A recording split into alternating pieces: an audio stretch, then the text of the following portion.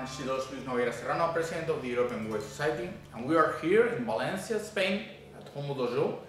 And today I would like to show you some classical studies, in this case concerning the Mago Yari, this kind of spear that it's a very classical weapon from the weaponry of the season and mainly also the Japanese arts, classical martial arts or military systems.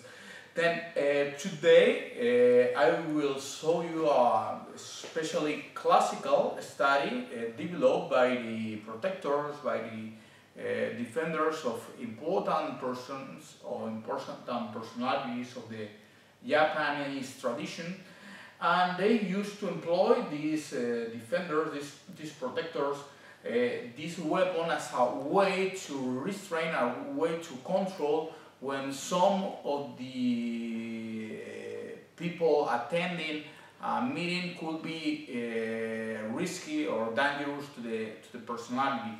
Then in this case, this study is called a Yarijime. This Yarijime means Yari, that comes from the spear, and Jime, that comes from the verb simeru, that means to lock. It's locking with the Yari. Then in this case we will cover three heights of the place that we will lock, and it will be the following. We could work on the legs, work on the trunk, or work on the neck or the head area.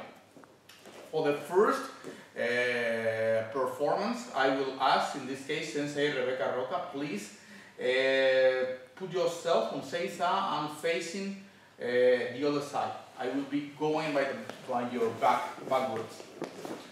In this case, she will remain on the ground, and if I feel or I am advised that notice that in this case, Sensei Rebecca Roca is a betrayer or a risky person, to restrain, I will do the following thing. First of all, I will go forward with the Yari, restraining this one. Sorry, one more time, please.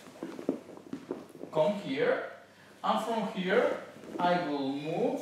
Take the other hand. And from here, restraining this point. From this, we will controlling the left elbow and the right elbow stepping on, and we will have a full control on the enemy.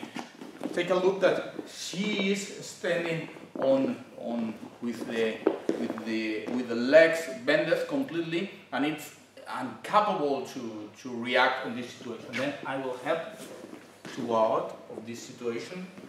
This is one of the forms. We could cover other approaches, like for example going to the right arm here and controlling here the elbow. From here I will pass the tip because I have restrained yet this arm, and what I will do is to go to the other. On this case, we could go here, move backward, and having this control, I could step on, and we have the control here. If we have to maybe kill the enemy, I could draw a tanto and stop on the next step on dangerous areas of the body of the enemy. These techniques were employed when the opponent is on Seiza position, but we could cover other kind of positions. For example, if the enemy is on standing up, on Tachi, from here, please leave the Bokudon on the ground. Why? Because I will ask, in order to don't harm Rebecca-san, to protect the neck. When I will be trying to restrain the neck on this, she is keeping her safe, but the idea on the origin, it will be taking completely the neck and restraining both arms. But in this case, she will stop here as a way to be safety on the performance here. The following movement, this will move, will bend, and will have this control. This control, sorry, please, relax. And from here, having this.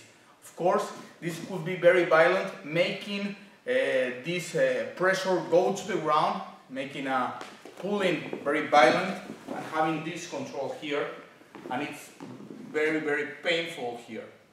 Of course, we will step on having this strong control on the enemy. If we take a look, we could go also to the legs. How? I could, with the tip, I could go forward between her legs, and from here I could restrain one of them, pull in order to make her fall to the ground, and sorry, I will take out the hakama here in order to see what it will happen. From here, this will be restrained here. I will step here, that it's very, very painful, and from here having this control on the leg. Here she's unavailable, she's unable to escape because this position is very painful. Of course, I could also step here. It's also very, very painful because remember that here the blade, it will be accurate and it will be very painful for the enemy. But remember that some of these techniques could be applied when the enemy is wearing a yoro, is wearing a Japanese traditional armor. Then from here, these techniques were some of the basic steps in order to understand this Yarijime. This is a study covering the Yari employed as a weapon to restrain, to lock the enemy on situations that could be in risk the person that we need to defend. Then I hope that you have enjoyed this video, and I have offered you very important details of the Japanese and mainly the season tradition. Thank you very much, and see you next time. Keep watching our videos, please.